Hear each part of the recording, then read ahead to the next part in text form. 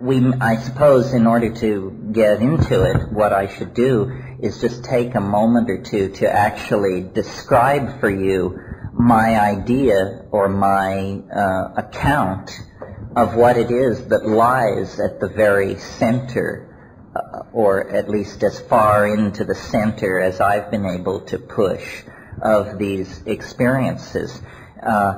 To my mind, I mentioned here this morning that DMT seems to me the most powerful of these things. What powerful means in that context is that more of the motifs are present at greater energy than they are in some of these other compounds.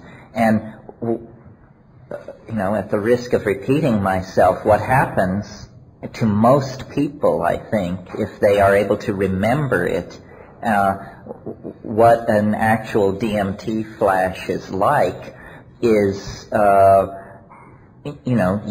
this stuff, it's vaporized in a glass pipe, it's smoked, it comes on in about half a minute or less, and is immensely stronger than any amount of psilocybin or LSD could conceivably be, I think. And what happens is, and I'll speak in the first person just to make it manageable, what happens is I break into a space. First of all, I am fully myself. In other words, I am exactly who I was before. That's why on one level I say DMT doesn't affect your mind. You are not euphoric, ecstatic. You are exactly who you were before. But there is a sense of pushing through a membrane of some sort. There's actually a sound as though someone had wadded up a cellophane bread wrapper, that crackling sound, which some people assumed erroneously were brain cells frying in your cerebellum. A friend of mine said it's your soul as radio intellecty leaving your body through the top of your head.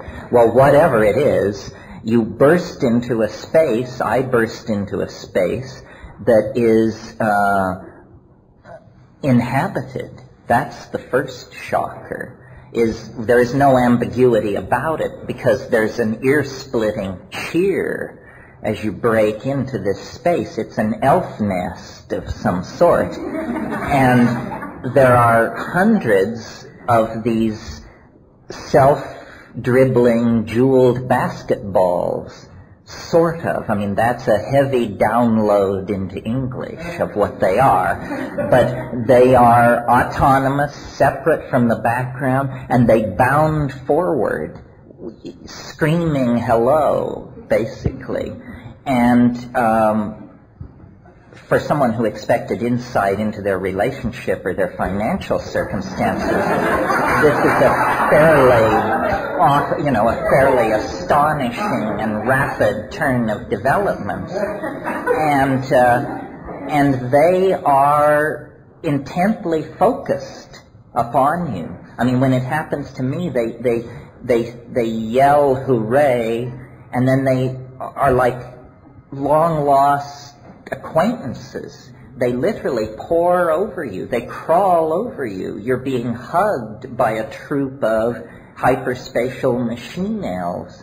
And they say, you stay away so long. You send so many, but you come so rarely. And we're so happy to see you. And there is a sense of being somehow, without being able to cognize the logic of it, you're underground. You can tell that you're far underground. And these things, the main thing going on in this place is that these things are creatures of language. They are elves of syntactical intent. They appear to be made of language, not matter. And they are in a process of continuous semantic transformation. Meaning is crawling across their surfaces in a state of continual metamorphosis. And they are emitting sounds roughly analogous to some kind of music or language, except that this is like no music or language you've ever heard, because what it is it is something capable of being visibly apprehended. It's sound which you can see. It's linguistic structure whose syntax is visible in three-dimensional space. And they use their voices to make objects which are, in some sense, the central focus of the experience, because out of the air, out of their bodies, out of your body, they condense, create, and pluck these objects which they offer for your inspection.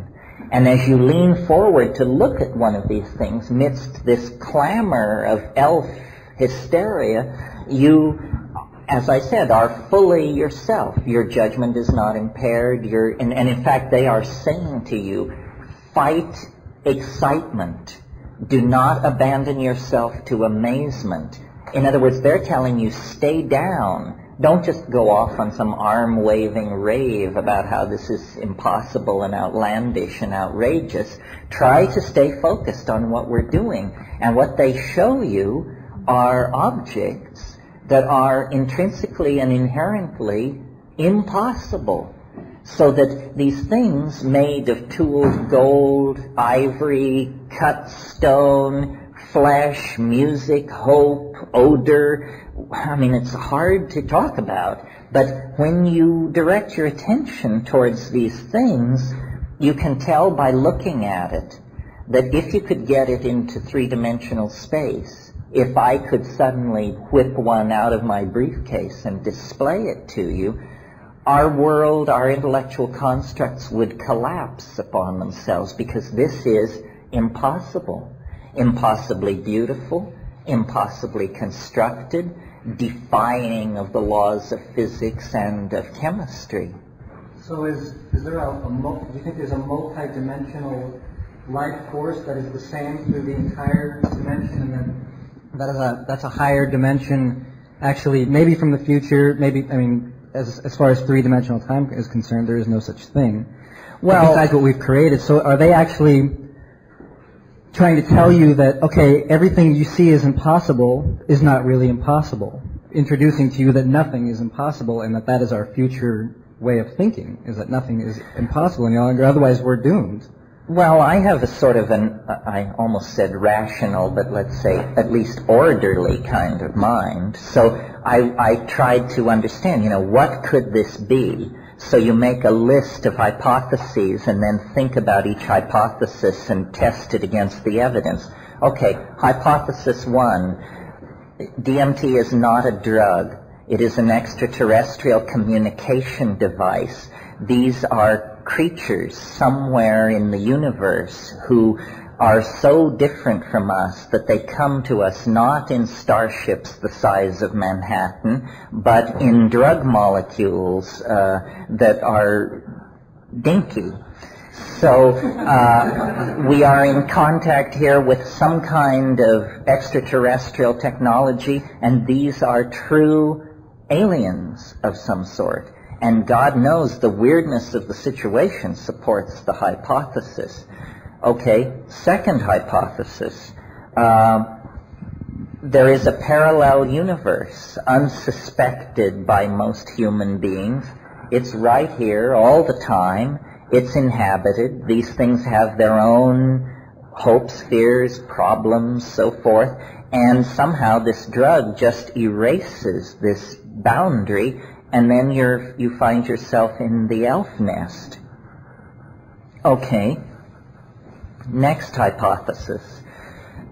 These things, because they have great affection for me, because they seem intent on the task of communicating, perhaps they are human beings from the distant future.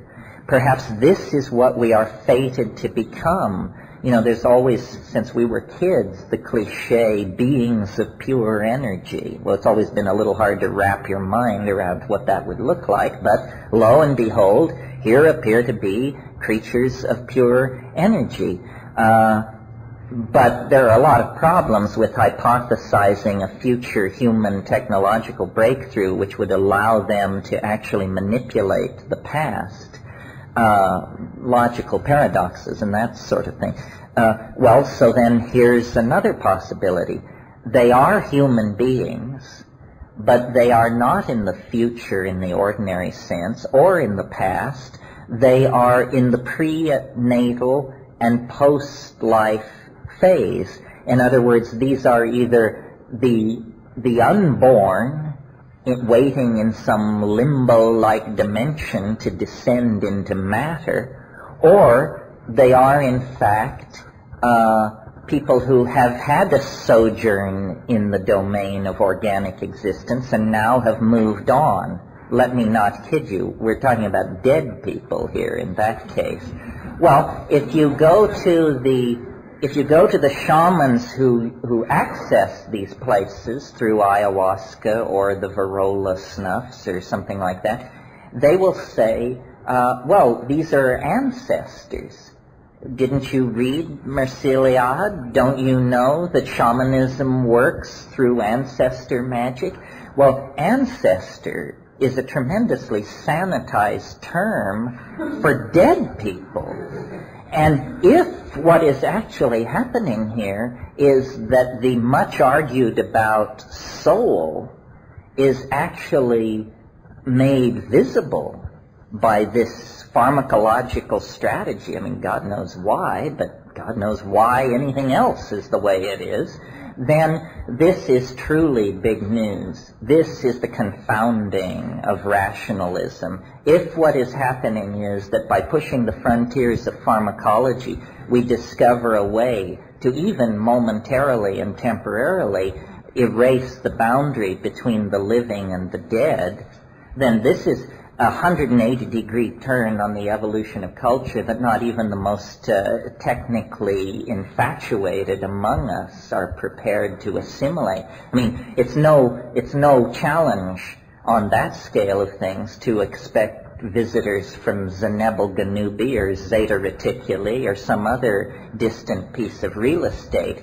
but to expect visitors from, beyond the grave, that's a little confounding.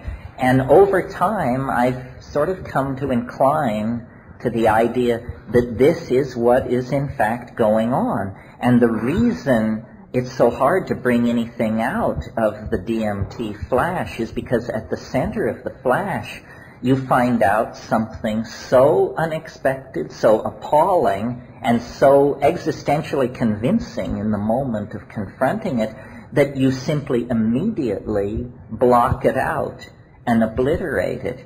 And then, and these things are very focused on getting you to do what they're doing. I mean, they say, you can do what we are doing. Do it. Do it. And what they want you to do is use your voice to make objects appear in visual space, as though language, admittedly the phenomenon with which we are involved in a way that no other animal species on this planet is, but that language, as practiced by human beings, is an incomplete enchantment, and that pushed to its limits, language becomes not something heard with the ears, but something seen with the eyes. On the brink, potentially, through pharmacological re-engineering of ourselves and through studying of these shamanic states of mind, about to move into a domain where we see each other's thoughts. Now, normally when we conceive of telepathy, we think of it as, you hear what I think. Telepathy is, you see what I mean. You see, telepathy is a function which goes on in the domain of seeing, not of hearing.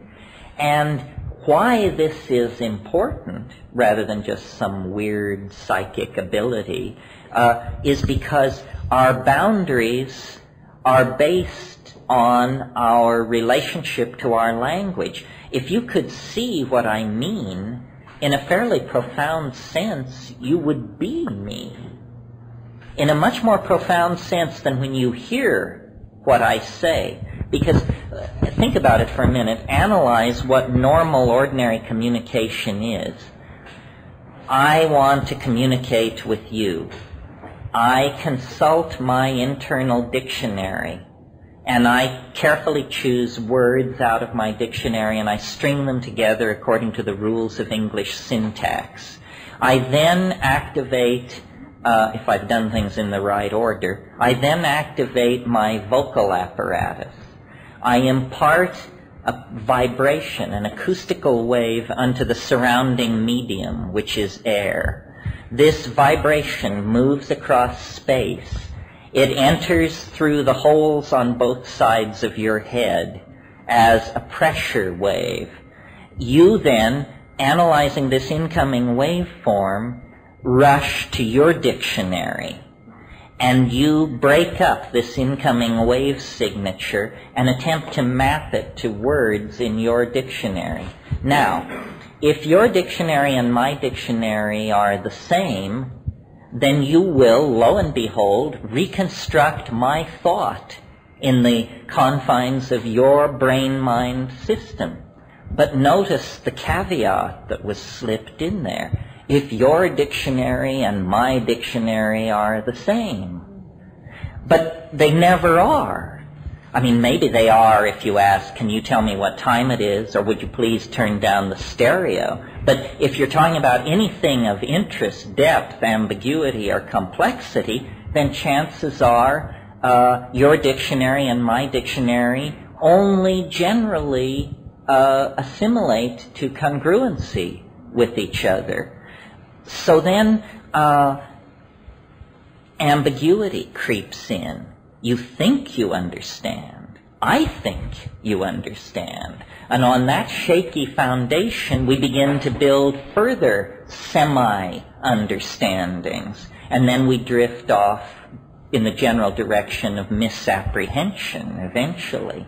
Well, if you could see what I mean, there would be no ambiguity in our communication, because